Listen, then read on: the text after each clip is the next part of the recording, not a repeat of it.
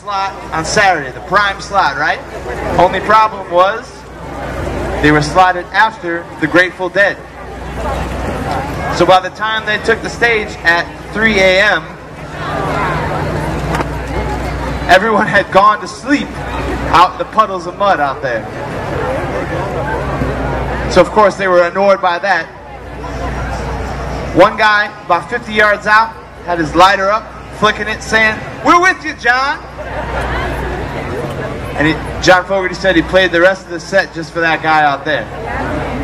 Now, of course, by the end of the show, everybody had woken up because CCR was in rare form that night. They were fantastic, and everyone was very excited by the end of the show. But of course, they were aggravated that there were so many sleeping bodies out in the mud, out in the lake that was the field that day.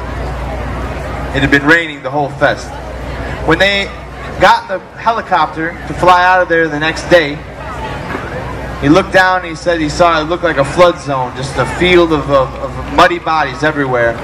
And he wrote this next song, and it's called "Who'll Stop the Rain." I want you guys all to sing with us here, all right?